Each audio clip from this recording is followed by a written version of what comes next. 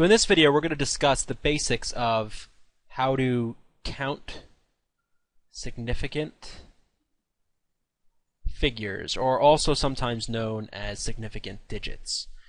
Same thing, different words, same concept. And essentially significant figures or significant digits are a measure of the precision of some number, of some measurement. So in Regents chemistry, you'll probably just answer specific questions about them on a Regents test or maybe in a lab. If you're in more advanced chemistry, you pretty much always have to keep track of your significant figures when you're reporting an answer. So knowing this is very important for not only chemistry, but even all of science. Anything where you need to keep track of your precision and rounding and all that stuff. So how do we count significant figures? Well, let's take a look at a map of the United States for a second, or at least a relatively awful map of the United States, but you get the idea.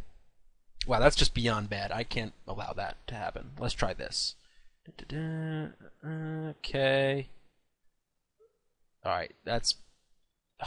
Jeez, I had some issues here. Alright, this is just getting stupid. Alright, good enough. You get the point, right? Maine, Florida, Texas, California. Alright. Now, let's take a look at a number. 23.709. The question is, how many significant figures does it have? To figure that out, essentially we want to know, how many of these digits actually count? How many of these represent some actual meaningful level of precision?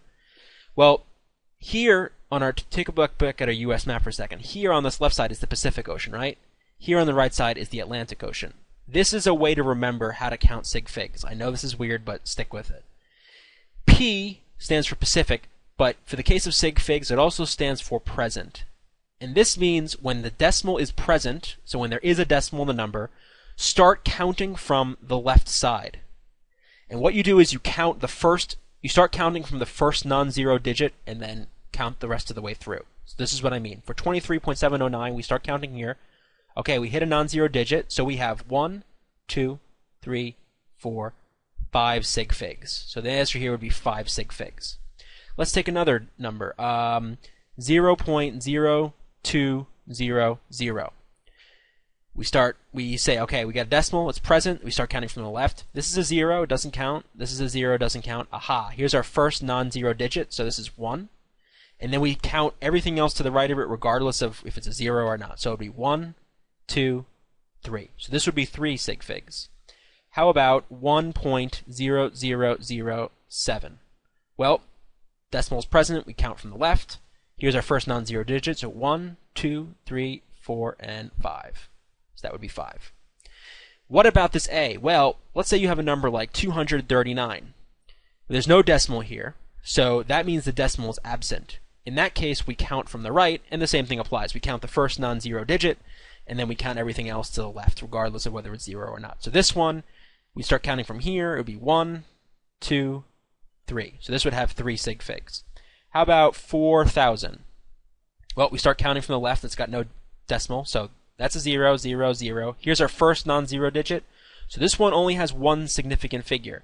Even though it has 4 numbers in it, it's a 4-digit number, it's only got one significant figure. And think about it. If we measured, say, the number of feet from your house to the intersection, and we measured 4,000, what kind of precision is that? Can we say for sure that it's 4,000 exactly? Well, not with this number as written, because this seems to be only an approximation. Now, if we found it was 4,000 dot, well, that's going to be a little bit different. We'll talk about that in a second. Anyway, let's try 2076.02. Well, we're present, so we start from here. 1, 2, 3, 4, 5, 6. Done. So it would be 6 sig figs. Let's see if I can come up with anything else. 4,030. Start counting from here. This is a 0 digit, so no good. Here's our first non-zero digit, so it'll be 1, 2, 3, 3 sig figs. And that is all there is to it. One little note. Here's a weird example. Let's say we had the number 4,000. Before we figured it out, it had 1 sig fig, right? Because you start from here and you count. These don't count, but this one does, so it's just 1. What if the number were reported as 4,000.0? Well, this changes things. because now we start counting from the left because it's decimal, and there's actually 1, 2, 3, 4, 5 sig figs. Even weirder, if the number is reported as 4,000 decimal point, which is very weird to see, but it can happen, then it no longer has 1 because you're counting from the left. It has 1, 2, 3, 4 sig figs. So that's just something to keep in mind as you are doing the sig fig stuff. And then some future videos we're going to talk about how to add, subtract, and multiply and divide numbers when you're talking about sig figs.